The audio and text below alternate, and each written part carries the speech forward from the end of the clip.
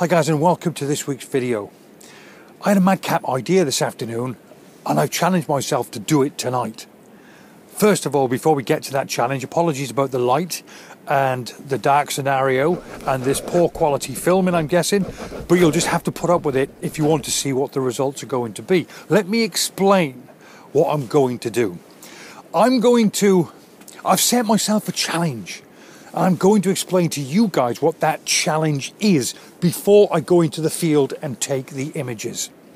It's a bit of a challenge. It might work or it might not work, but I promise you, no matter what the outcome, I will include it in this video so you guys can see whether I've done well or whether I've failed miserably. I promise you, I will include everything that we're about to do in this filming tonight. Right, so this is my challenge.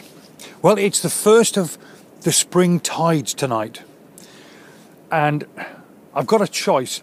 I either work with the spring tide at midnight tonight, pitch black, or come back tomorrow afternoon, pretty much the same time, tomorrow afternoon, midday. Clearly, tomorrow is going to be a bit of a problem because it's due to be a really nice weather and the whole of the UK has pretty much been released to a certain extent. So I know it's going to be busy here tomorrow.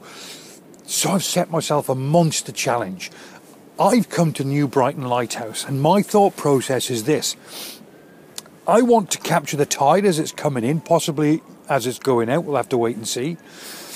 But I want to take some fine art images of the breakwaters here and a couple of other shots I've got in mind, some of which I've shot before, but not under these conditions.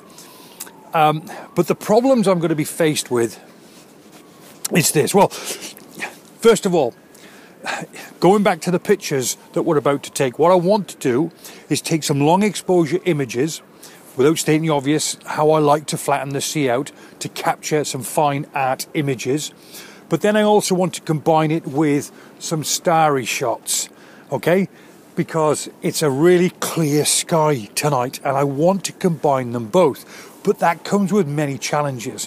One, well, without stating the obvious, I'm going to be trying to film and trying to photograph by the sea at 12:30 at night, in the morning, whichever way. So that comes with its own challenges. It's dark, so it's going to be difficult to film. It's going to be very difficult to take photographs. It's going to be difficult to focus. I'm going to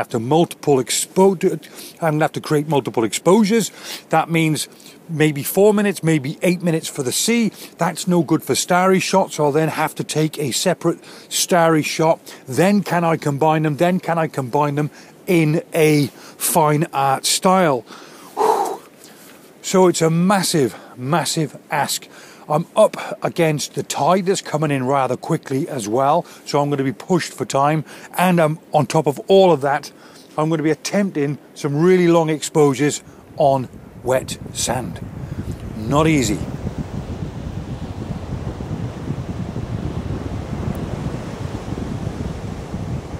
Let me give you a situation report now. The time is, if you can see that, it's 11:10 and the high tide is here at 12:30.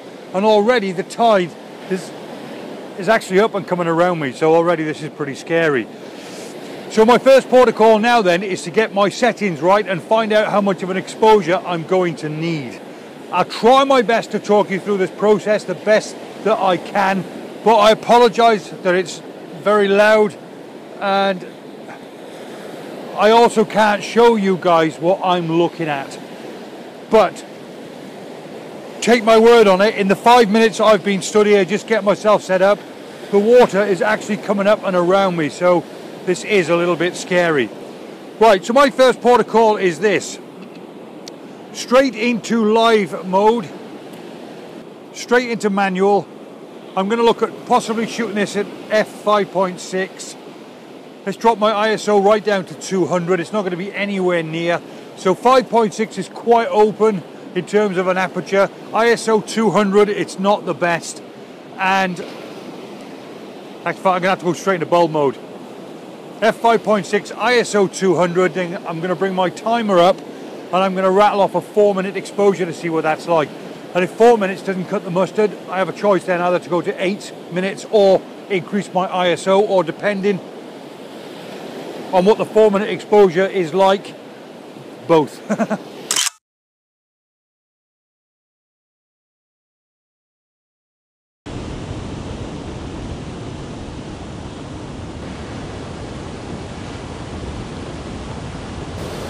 What's really difficult about this is I'm struggling with light and I can't see the lighthouse. Blinking heck. But I want to bring you guys along just to see how much of a headache it can be at times. Best bet, focus onto manual. Let's go straight into infinity. So I'm just going to focus on infinity, and I'm going to roughly gauge where the horizon is and where the lighthouse is. Right, let's have a quick look at that.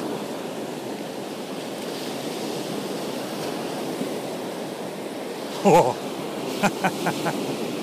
Got to make sure my level is right, all the normal protocols, and everything's tightened off. It's going to easily be 4 minutes, possibly 8 minutes. 2-second timer. Press 1, 2, and 4 minutes. Away it goes.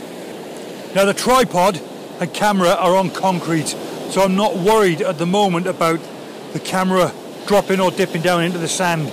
Those waves aren't powerful enough to shake the camera, so at this present moment in time, I'm fairly happy with that. Right, assuming I can manage a 4-minute exposure and the picture looks fine for the floor, I then want to give consideration to the sky. But of course, that's going to come with its own problems. Clearly a 4-minute exposure is no good if I want to try and capture stars. I think with my 16mm lens on there, I think a 25-second exposure is probably the longest I'm going to be able to attain. I'm going to have to keep my aperture really wide open as I can with that particular lens, which is f4. And my ISO is probably going to be through the roof, about ISO 4000. Oh, the tide's coming right up. Oh, do you know what? This is really quite scary. It's really quite scary. Yeah, so there's lots of challenges ahead. And because the tide is now coming up over my feet and over my tripod legs, and the waves are fairly large out there, don't know, maybe I shouldn't have started this challenge. Oh, if it's too easy, then everybody would be doing it.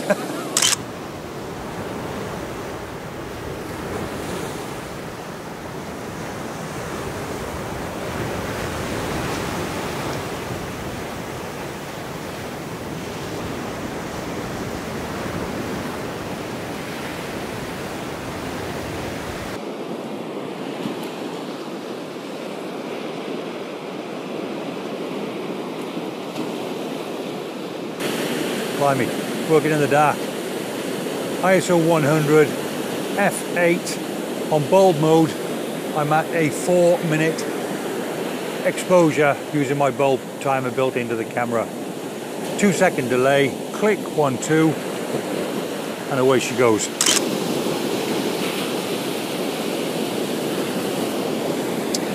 Right, if we have a quick look at that, so that's good. I like that, that's really nice. This is what I was saying about the light that's being cast onto the water. And here is actually a shadow from the fort on my right hand side. But I'll be able to sort that out in post-production. Not sure what I'm going to do with the skyline yet. We'll just have to wait and see. Right, so now let's grab a shot of the sky. So I'm going to go straight to manual mode. And already set 25 seconds at f5.6, and the only thing I need to change now is my ISO. And there you go, so 25 seconds, f5.6 and ISO 500, and that is perfect for the sky. The reason why we can't go longer than 25 seconds is because the stars in the sky will streak if I expose for any longer than 25 seconds.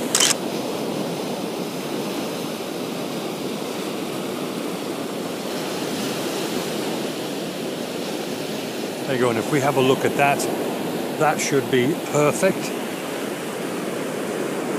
I'll just zoom in. You know what's really strange is that the water is probably fine enough at a 25-second exposure.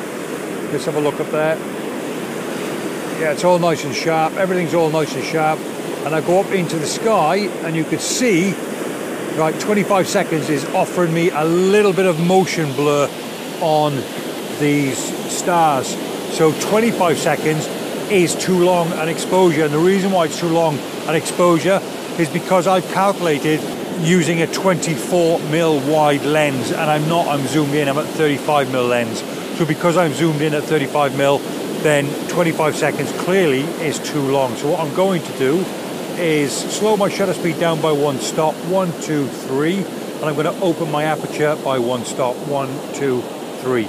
So now it's 13 seconds at f4. The light will still be exactly the same, but hopefully over a 13-second exposure, there won't be any blurring of those stars. Well, the proof is in the pudding. 1, 2, and away she goes.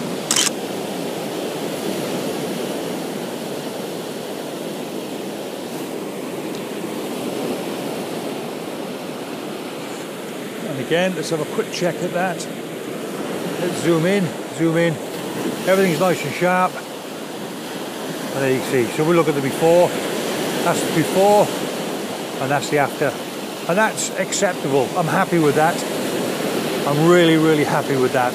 I can't go any wider, and I don't really want to increase my ISO, but that's the other alternative, is to increase my shutter speed again and compensate by increasing my ISO. But I'm happy with that. That's perfect. Under these conditions, I don't think I'm really going to get better than what I've already got using the equipment that I'm using. It's getting quite hairy, right? We've exhausted this area, so I'm going to go now. Water in me wellies. I've exhausted this area, so now I'm going to go on to location number 2, and hopefully I can grab one more shot before the end of the night.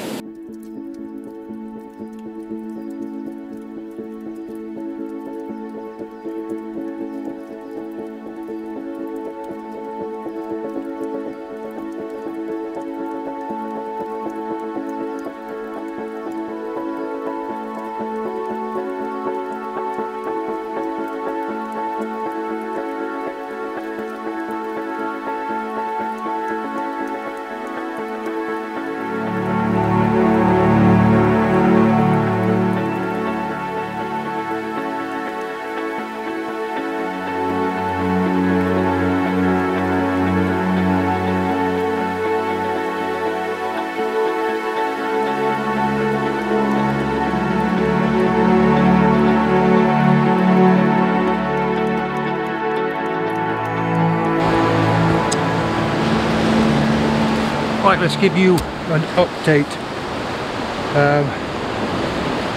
I was after being keen. Look at that. It's 5 to 2 in the morning. High tide was at 12:30. I finished from the first location, came up to the second location, but clearly the high tide is way too high. So I had to make a decision, either go home and ignore this shot or hang around until the tide starts to recede. Obviously I decided to hang around. Not sure if that was a wise idea or not, but sod it, let's give it a go. Before I venture down onto the beach and start taking a few more shots, these clearly are going to have a few more problems I'm going to have to deal with. The tide is now receding, and I don't think I've got concrete to place my tripod legs on.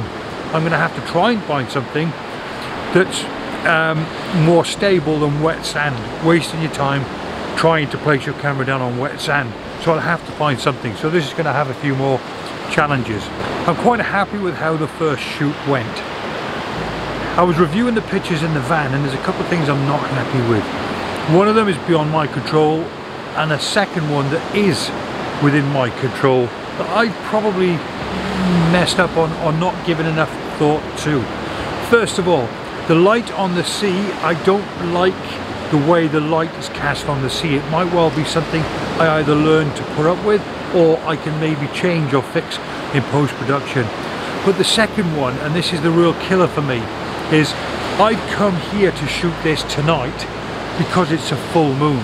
The full moon, I know, is or will cast a bright enough light to light up the sea over a 2 or a 4 minute, as it happens, a 4 minute exposure.